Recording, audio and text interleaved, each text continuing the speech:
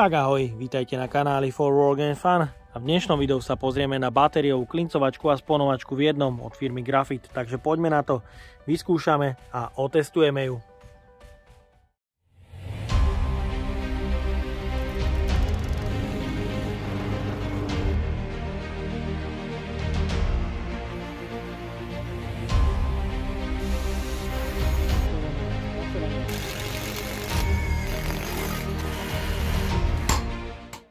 Do dnešnej recenzie som od výrobcu Graphite dostal ďalšie batériové náradie z rodiny Energy Plus System. Je to klincovačka a sponovačka v jednom s modelovým označením 58G081, ktorá sa predáva za cenu zhruba 100 až 120 eur. Je určená pre klince a sponky štandardného rozmeru s modelovým označením alebo typovým označením G18 a ak použijete sponky, môžu sa použiť so šírkou 5,8 mm a maximálnou dĺžkou 40 mm. Ak sa používajú klince, maximálna dĺžka je 50 mm a označenie GA18, takže to príslušenstvo, ktoré klincovačka spotrebováva, je bežne dostupné a môžem povedať, že takéto 400 kusové balenie vyjde zhruba od 1 do 2 eur, takže si myslím, že je to celkom dobrá alternatíva pre spájanie dreva. Takže poďme na to, odbalíme si ju. V balení nájdeme užívateľský manuál, jeden imbusový kľúč, ak sa v mechanizme pre klincovanie zasekne klinec alebo sponka. No a je tu samotná robustná klincovačka a sponovačka v jednom. 18V klincovačka sponovačka v jednom pôsobí veľmi robustným dojmom. Jej hmotnosť, ak sa použije 4Ah batéria, je 3200 G. Ak sa použije 6 baterka, je to už 3600 G, takže o robustnosti stroja nie je pochyb. Používa klasický uhlíkový motor. Máme tu tlačítko pre LED pracovné osvetlenie a sú tu dve ledky, ktoré po zopnutí tlačítka svietia zhruba 10 sekúnd. Je tu ledka, ktorá nás informuje o prehriatí stroja, prázdnej batérii, taktiež v prázdnom zásobníku pre klince alebo sponky. Ďalej je tu tlačítko zapnutia klincovačky, ktoré ale je ochránené bezpečnostným spínačom, ktorý musí byť vždy v kontakte s materiálom a až potom je možné nastreľovať klince. Ďalej je tu koliesko, s ktorým sa dá nastavovať sila klincovania podľa materiálu. Samozrejme je tu háčik pre zavesenie cez opasok, keďže je to robustné zariadenie. No a máme tu samotný zásobník pre 100 kusov klincov, ktorý sa otvára takýmto háčikom. Po otvorení máme zásobník pre maximálne 100 kusov klincov alebo sponiek a frekvencia nastreľovania je maximum 100 za 1 minútu. Ďalej tu máme tlačítko pre režim klincovania. Ak zatlačíme tlačítko, nastrelíme klinec a ak ho oprieme znova, musíme spínač opakovane zopínať. Ďalej je tu režim, ktorým ak zatlačíme tlačítko, môžeme opakovane klincovať niekoľkokrát za sebou, takže to klincovanie je rýchlejšie. Zásobník je určený pre 100 kusov klincov alebo sponiek s maximálnou dĺžkou 50 mm u klincu a u sponky je to 40 mm. Taktiež maximálna šírka sponky je 5,8 mm. Zásobník má samozrejme priezor, ak je prázdny, vidíte posledné klince alebo sponky. Výrobca taktiež pribalil kľúč pre demontáž. Ak sa náhodou zasekne klinec nejak nepríjemne, je potrebné to rozobrať, klinec uvoľniť a až potom ďalej používať. Spojovací materiál, či už sponky alebo klince, sú bežne dostupné s typovým označením GA18 alebo G18. Je to štandardu sponky s šírkou 5,8 mm.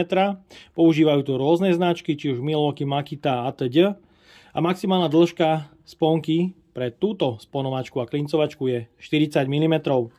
Taktiež klince sú štandardné, bežne dostupné s dĺžkou maximum až 50 mm, rozmer 1,25 x 1,05.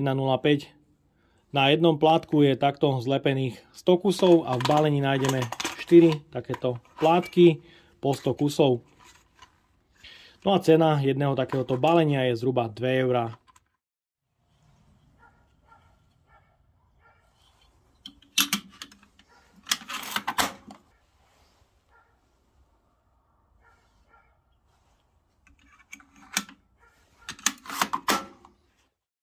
Pri klincovaní po jednom je potrebné najprv zatlačiť spínač do kontaktnej polohy a potom nastreľovať klince. Druhá možnosť funguje opačne. Najprv sa zatlačí spínač a potom sa klincuje v opakovanej frekvencii iba stlačaním kontaktného spínača. V tejto opakovanej frekvencii je maximálny počet klincov 100 za 1 minútu. Ďalej si ukážeme silu klincovania na spónke 5,8 x 25 mm.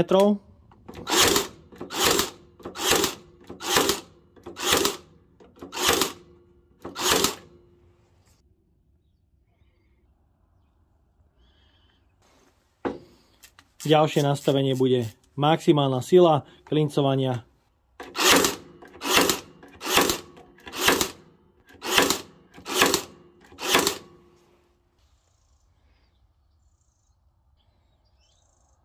No a samozrejme silu klincovania je možné vyladiť úplne perfektne.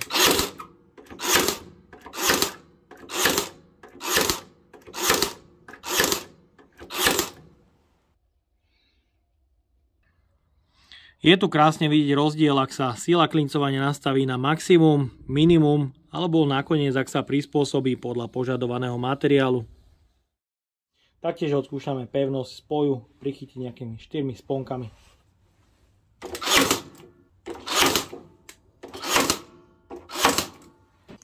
Pevnosť spoju iba 4 spónkami je podľa môjho názoru vynikajúca.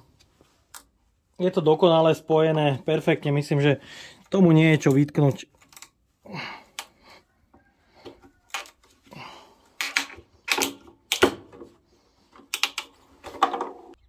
Pred spájaním dvoch materiálov je potrebné si uvedomiť maximálnu dĺžku použitého spotrebného materiálu, aby ste s klincom neprechádzali na druhú stranu.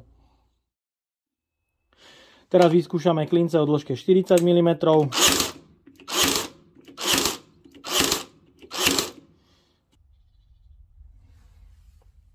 Aktuálne nastavenie je teda, aby sa hlavičky nepretláčali cez materiál.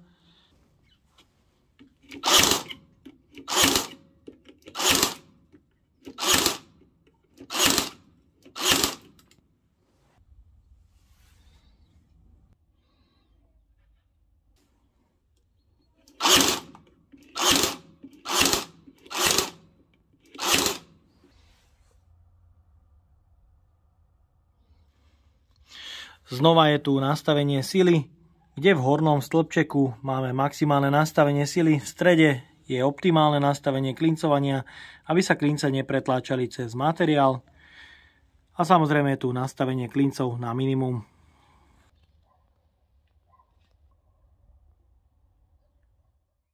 No a teraz pre extrémny test tu mám zhruba nejakých 50 až 55 sponiek o rozmere 5,8 x 38 mm a vyskúšame ich naklincovať do dreva v opakovanej frekvencii bez prestávky, takže spúšťam časomieru a poďme na to.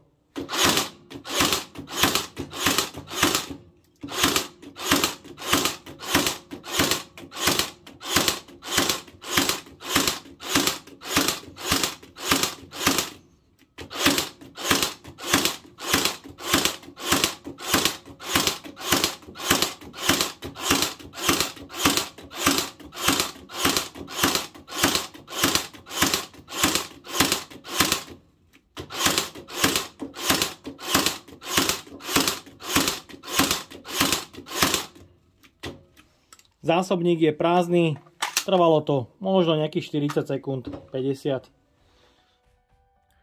Tak a máme tu záver. Batériová klincovačka, sponovačka v jednom je podľa môjho názoru výborná, pretože v opakovanej frekvencii stíha klincovať klince o dĺžke 50 mm a sponky 5,8 x 40 mm. Za 40 sekúnd som zasponoval zhruba 55 sponiek a išlo to absolútne krásne. Takže určite tento spôsob spájania chválim, pretože tento typ spoju je dostatočne pevný, je to rýchle, lacné a taktiež na spoji vidieť len minimálnu časť hlavičky klincu alebo sponky. No a tomuto produktu vlastne nemám čo vypichnúť, pretože samozrejme je tu vyššia hmotnosť, ale tá hmotnosť u klincovačiek na batérie je u každého výrobcu plus minus rovnaká. No a ja dúfam, že sa vám dnešné video páčilo. Ak by ste ma aj vy chceli podporiť finančným príspevkom, dole do popisu vkladám link na PayPal Donate. No a odo mňa je to na dnes všetko. Ak sa vám toto video páčilo, dajte like, potvrďte odber a zvonček, aby vám už neušlo ďalšie video. Ahoj!